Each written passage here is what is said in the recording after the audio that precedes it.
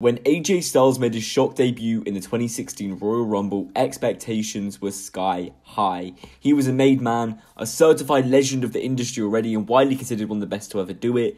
AJ was arguably the biggest star in the world not working for WWE in the early to mid 2010s, and finally, he had arrived. He had become a staple in both TNA and Ring of Honor, became leader of the Bullet Club at his legendary New Japan run, and now he had a chance to shine in front of the largest audience yet in WWE. He lasted just under half an hour in a huge establishing performance, which would kickstart an incredible 8-year run to date. He's a 2-time WWE champion, the second reign being in the top 10 lengthiest reigns in WWE history. He's become a Grand Slam champion, but considering he was one of the biggest stars of the second half of the 2010s in WWE, if you just watched WrestleManias, perhaps you'd start feeling a little underwhelmed. Despite his huge debut, the Mania title scene plans were locked in for 2016, and AJ would not immediately go into a title feud. He instead would be placed in some TV matches to find his feet. He ended up in a babyface versus babyface matchup at the time, facing Chris Jericho with a match at Fastlane. They ended up building a friendship / tag team of sorts. Everyone remembers the horrible name Y2AJ, but hey, at least it's remembered. Jericho turned heel after they lost the tag team title match against the New Day, and there we have our match for WrestleMania. I mean, what could go wrong? A veteran of the WWE style in Jericho against experienced but learning the WWE ropes in Styles. We were ready for a great match, and the match was decent, and a good way to build AJ into a bigger star and now a more familiar star, right? Wrong. Jericho won in a bizarre booking decision, a common theme with Mania 32. So this one is remembered as a sort of meh build, a mediocre match, and a wrong winner to put the cherry on top.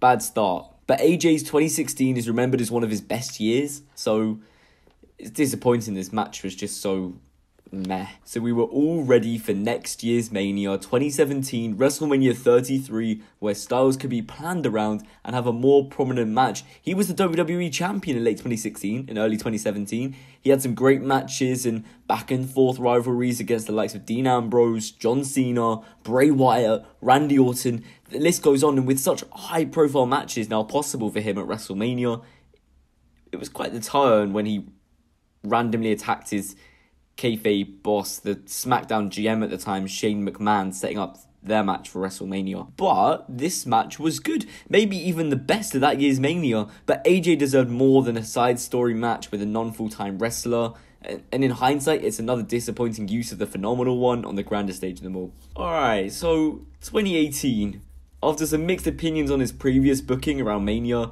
everyone seemed fairly united on this one. Styles versus Nakamura in the main event of WrestleMania.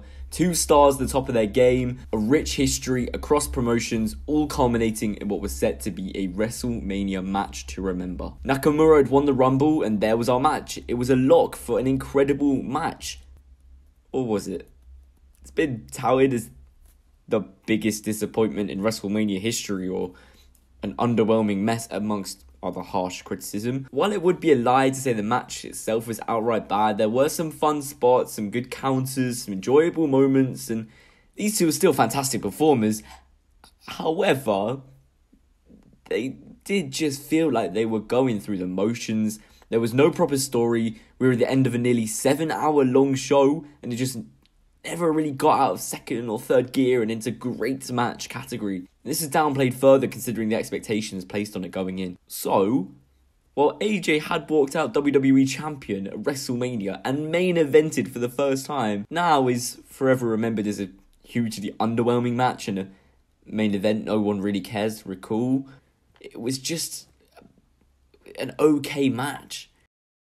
Alright, another Mania, another big matchup for Styles. WrestleMania 35 in 2019 brought us Styles versus Orton, and for his 3rd year in a row, Styles came out victorious at the Showcase the Immortals. I'll be honest, I literally had to go back and rewatch all the recaps on the match because I just have zero memory of this match, and it was well, another year where we would get an underwhelming match from Styles despite a pretty good year for him. The build was good but short, and Looking back, you can't help but feel more could have been done to get fans more invested in this matchup.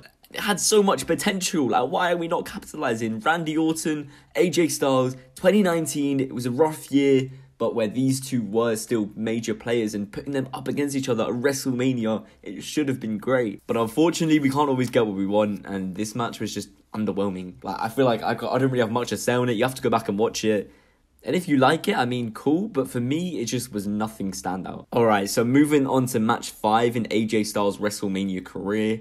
And it was WrestleMania 36. 2020. Everyone knows what happened in 2020. We don't need to talk about WrestleMania 36. It was behind closed doors. And it was the first night we had a 2-night WrestleMania. And this was the main event of night 1. So we can call it the main event, but not the official main event. Or however you want to do it. It was the main event. It was just the main event of night 1 in what on paper would be another huge addition to Styles' star-studded WrestleMania matchup history.